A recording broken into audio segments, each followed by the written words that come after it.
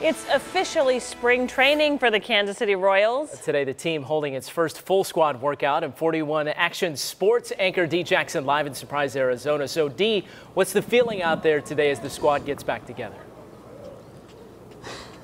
Well, to be quite honest with you, Mike, the feeling right now is chilly. It's a little bit cool out here, cooler than we expected. It does get chilly here from time to time, but nonetheless, these guys are excited to get out there. It gives you that goosebump type feeling when you know that baseball is just around the corner. But one of the biggest concerns is this infield, and now there's a big void at first base, and everybody keeps asking, who's going to slide into that spot now that first base is open?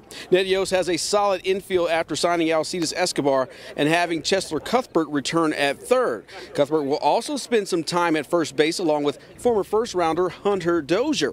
Raul Mondesi can play both short and second base, and Whit Merrifield has a slightly different mentality this year. After not making the opening day roster last year, he worked his way into the Royals starting lineup, which is a real confidence boost going into this year.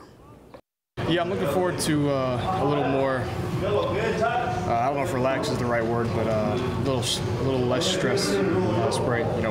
More worried about what I need to do to get my body, ready for the season, get my timing right, and get all those game reps in and get ready for the season, as opposed to worrying about, competing for a job and making a team.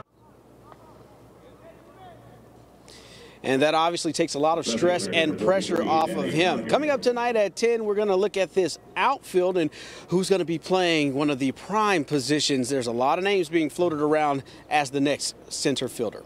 Live in Surprise, Arizona, D. Jackson, 41 Action News.